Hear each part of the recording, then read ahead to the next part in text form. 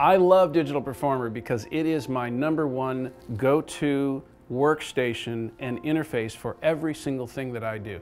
Years ago, we used to have racks and racks and racks of gear and all these different keyboards and all this other stuff.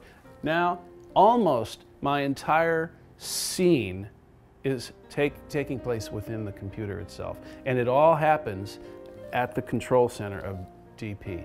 DP will do all my MIDI, and it will do all my digital audio. Everything is incorporated in one program, and I can see it all right next to each other in one track. It's set up super easy. Everything I need is right there. I'm a huge fan of Digital Performer.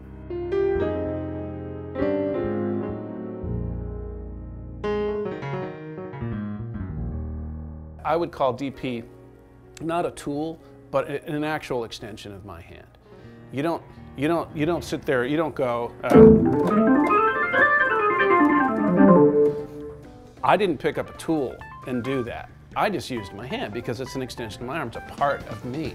So same thing when you use a program like this, I don't call it a tool. It has to be such an extension of my hand that it does not interrupt any creative flow whatsoever.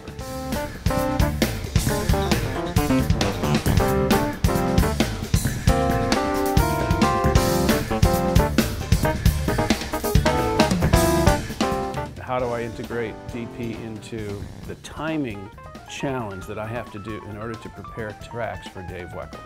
I'm a big fan of quantizing because I have to really be accurate with Dave. He's just, there's no fudging, like there's no room for margin and feel and, well, I felt it this way. He's a drummer. He's got to play to the click, to the quant. And if I want to change it later, then I'll go back after his performance and I may manipulate it a little bit. But I can show you a way that I actually use the sequence editor window instead of the event list to quantize a track like an organ solo. If I were to play a solo and a bunch of lines and stuff, I can show you exactly, and I can look at them and just lasso the ones that I want to quantize and leave the ones that I don't want to quantize out of the picture. So I'm quantizing, but I'm leaving not quantizing those. So keeping them the way they are, hopefully keeping some soul and integrity in the track.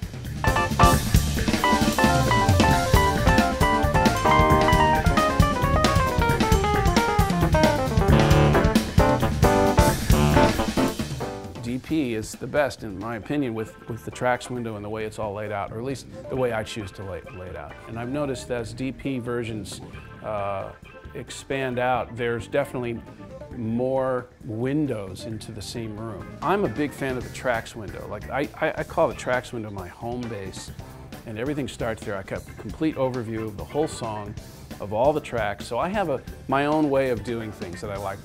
I like the region editing much better in most cases, and I'm super fast at it. I can go to a region, if I want to take bar 10 to bar 19 and do an edit, here's how fast. 10, 19, done. Copy, go to bar 50, paste, done.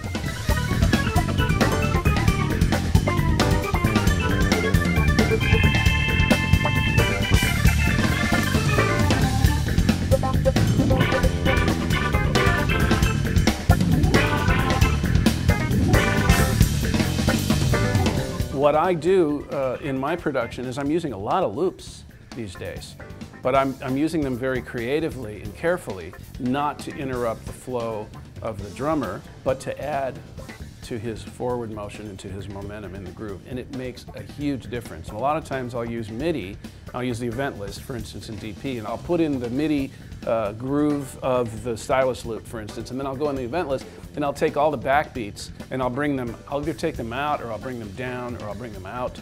But you can, using the event list like that, you can actually modify the loop within the loop. One of the great things about DP is that I can easily, I've got template tracks set up here, so I can just point to any one track and play, hit record, and I'm going. And then I just start composing, and I'm there. The creativity is not lost, there's no interruptions. All the instruments that I need are just there, just like that.